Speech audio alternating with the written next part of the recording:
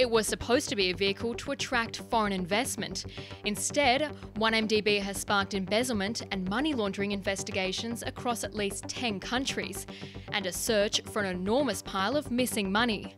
Started in 2009 by the then government under Najib Razak, the fund's early initiatives included buying privately owned power plants and planning a new financial district in Kuala Lumpur.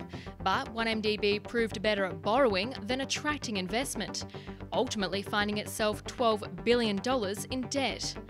Investigators have been trying to find out how money flowed through and around the fund, and illegally into personal accounts.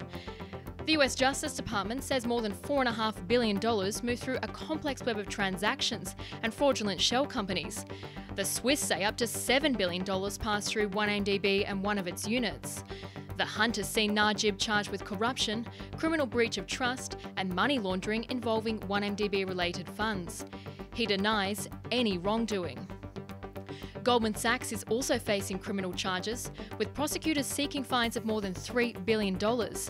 Malaysia alleges the bank misrepresented how the proceeds of bond sales for 1MDB, totalling $6.5 billion, would be used, knowing the funds would be misappropriated. Goldman denies that and says it will vigorously defend itself. Finally, fugitive Malaysian financier Droulers is in hiding, accused of leading a small group which diverted money into personal accounts, designed to look like legitimate businesses. Some of that cash is thought to have been used as kickbacks to officials, including Najib and his allies. Low has been charged in absentia with money laundering, as authorities look to dispose of his assets, including a luxury yacht.